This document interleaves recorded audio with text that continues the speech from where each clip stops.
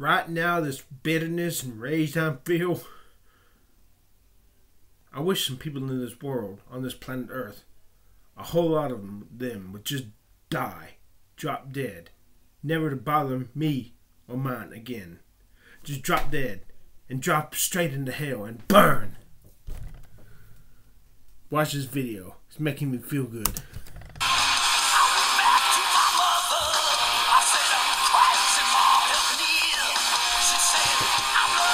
Yeah. No, I'll be out in a minute. Okay. Okay, gotcha.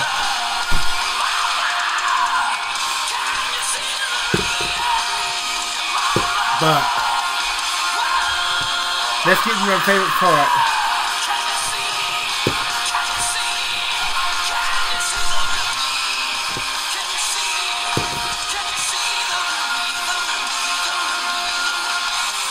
This group is Wasp.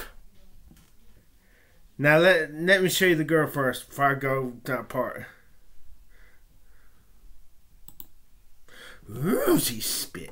Now she looks good there. But anyways, this is my favorite part. All them Calvinist preachers who tell me that God does not love me. I'd like to strangle them. I'd like to kill them. I'd like to say, oh, point a gun to them. Tell me that God doesn't love me. Tell me that God doesn't love me. You really believe this? Are you willing to die for this belief that God does not love me if I'm a sinner? Because I'll pull the fucking trigger right now.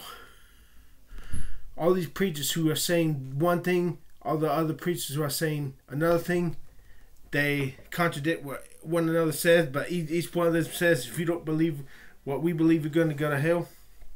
No. Let's be fair. They say, you don't believe in God and Jesus, you're going to go to hell. But their belief about him is different from another belief who says the same goddamn thing. If you don't believe in God and Jesus, you're going to go to hell. But they say, present the same Jesus but a different Jesus. Here's what I'd like to do. Here's what I'd like to do to those motherfuckers, the preachers. Give me a second.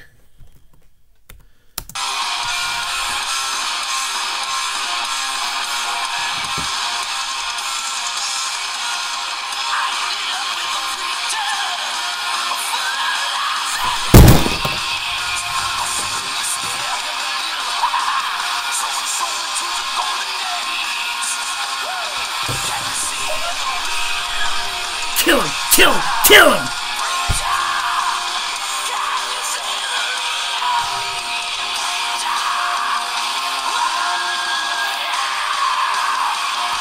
Jesus, are you real?